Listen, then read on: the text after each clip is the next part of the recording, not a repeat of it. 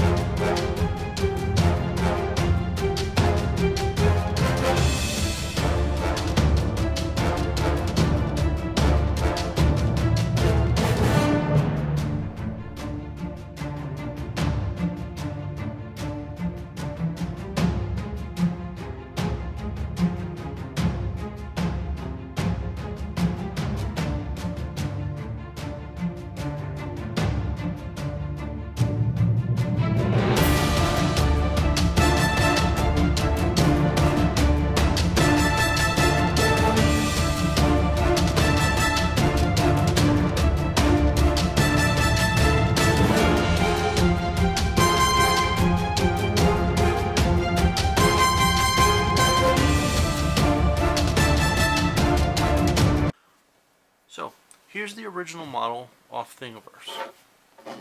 Came out great. It screws all the way in to change the angle of the phone. This is a iPhone 5. Fits on there great. And if you have a phone similar to this size, it works out perfect. So, this is my old phone though.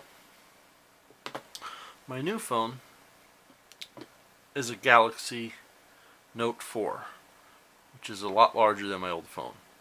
And what I was worried about is it actually getting bumped or something and tipping. On the original files, this base is pretty small. So anything like an S5 will work for this, but anything bigger, like the iPhone 6 Plus, won't work for this. Let me show you what I went and did. So, here's my first version of redoing it. The only thing I did was make the feet a little bigger compared to the original feet where it holds the phone. So it does hold the phone a lot better. The only problem I have is when I go to plug in power to it, it's sitting on the power cord and not sitting flush on the bottom of the holder. So that brings us to revision 2.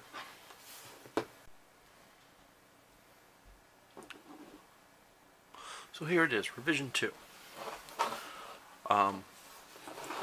Like before, I made the bottom, I kept the bottom big, but I also increased the height, almost doubled it. So now I have space there for that power cord to sit in there without resting on it.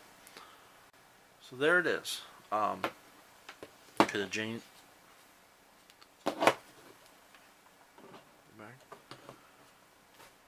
So you can again, you can change the angle just by simply screwing it in.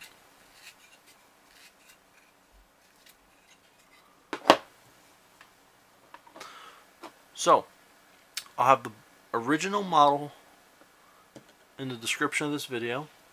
Then I'll also have my revision 1 of the files and revision 2 in Thingiverse, in case you want to make it yourself. If you like this video, please subscribe.